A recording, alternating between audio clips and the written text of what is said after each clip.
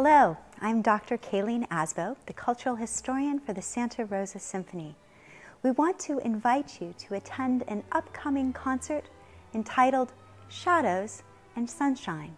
On January 11th, 12th, and 13th, Francesco Lecce-Chong will take the stage to lead us through a program that weaves together the threads of dark and light in a tapestry inspired by nature. Our program opens with contemporary composer Missy Mazzoli's Sinfonia for orbiting spheres. The title itself is a clue and a pun. A sinfonia was both a form of Baroque music for chamber orchestra, and it was an Italian instrument that was similar to a hurdy-gurdy with its haunting, unusual, almost wheeze-box sound. Missy Mazzoli's work will evoke this sonic landscape at the same time that it points out towards the cosmos.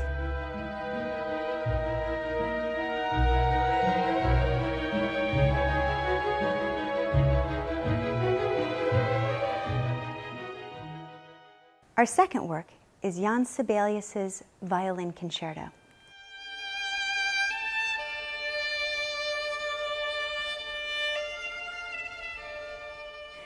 The first movement is dark, filled with melancholy beauty. The soloist does not merely respond to the orchestra, rather, it takes and leads them through a sonic landscape that's filled with starkness, passion, and desolation.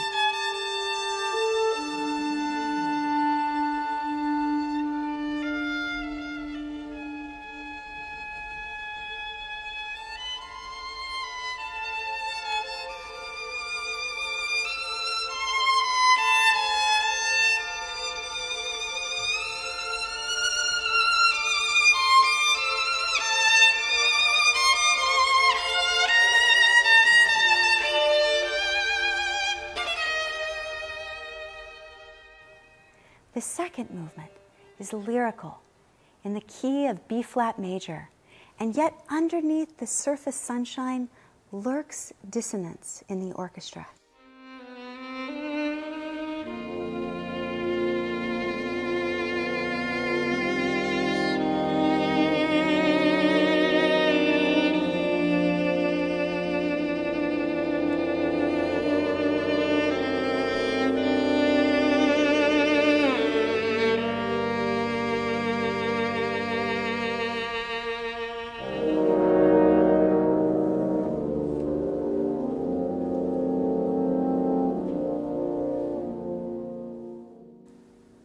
The third movement is the most technically demanding, filled with double stops, lightning-fast runs. It is heroic, bold, sardonic.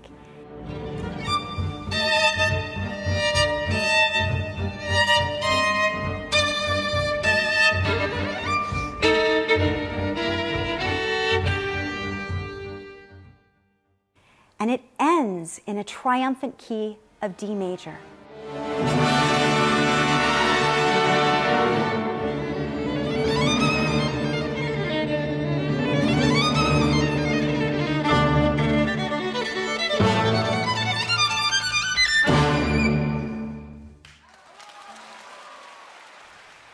Composers like to play, then, with these different colors. Minor,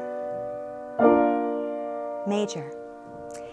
In Sibelius, we have B minor, second movement, B flat major, finally ending in the triumphant key of D major. The composer Johannes Brahms loved to weave together major and minor, sunshine and shadow, just the way that he experienced in nature itself. After intermission, we're going to turn to one of his most beloved pieces, the Symphony No. 2. As a 20-year-old, Johannes Brahms was lauded by composer and music critic Robert Schumann as the next Beethoven. That idea terrified the young man, and subsequently he put off writing a symphony for a very long time. He was well into his maturity when his first symphony was premiered, and indeed it was hailed as Beethoven's 10th. His second symphony, in many ways, can be seen as his response or conversation with his role model, Beethoven. Because just as Beethoven's Symphony No. 6, also featured this season with the Santa Rosa Symphony, evoked the landscape of the natural countryside, Brahms, too, had some of his deepest, most inspiring moments when he would go on vacation and wander through the woods. His second symphony was created during a summer then, when he went off to the wilds of Austria, hiking through the mountains and walking through the woods, wandering next to the waters. He drank of the inspiration there. In fact, at one point he said, "There are so many melodies floating around here, I'm afraid I might step on one of them." This gorgeous symphony then unfolds with a sense of natural splendor and lushness, and Brahms weaves together shadow and sunshine in unique and marvelous ways. The first movement of this majestic work, then, begins in the key of D major. But the second theme is where the melodies blossom and bloom into absolute riot of exquisite melody. This is what it sounds like on the piano at the entrance of the second theme.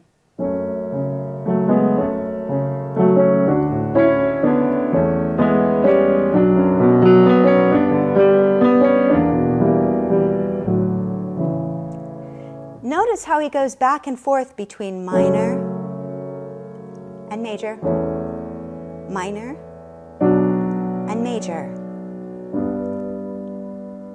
Moments of dissonance, ouch, that then melt into sweetness.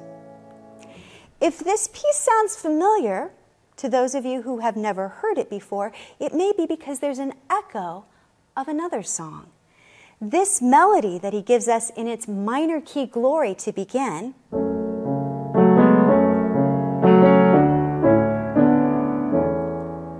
is a darker cousin to a more famous song.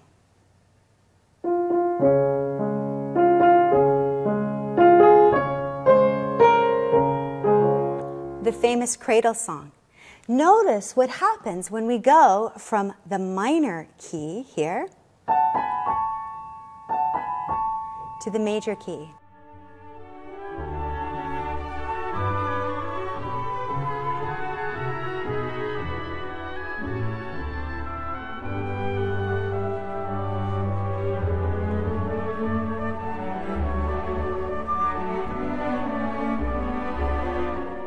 He plays back and forth with this, so we have the echoes of a lullaby, but cast in its minor key.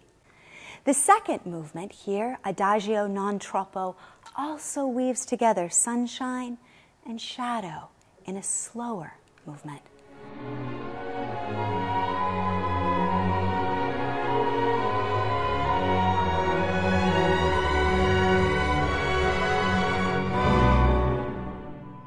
The third will be lilting and graceful, allegretto grazioso, a scherzo with a haunting oboe melody.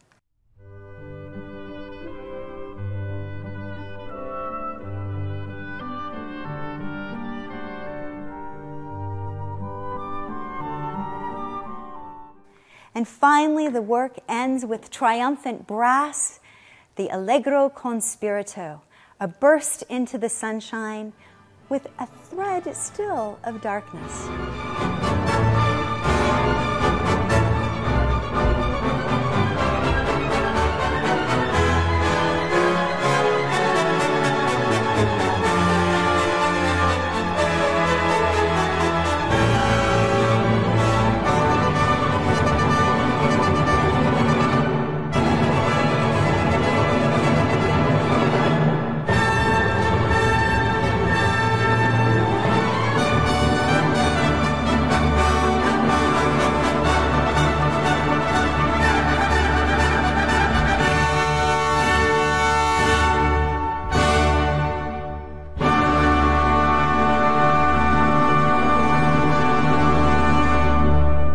Brahms was one of those composers who could hold both hands full and say life, just like nature, is dark and light, joy and melancholy. Santa Rosa Symphony, under the direction of Francesco Lecce-Chong, invites you to come to Weill Hall at the Green Music Center to have your heart warmed by this lush, lyrical, and loving program that weaves together nature in shadow and sunshine.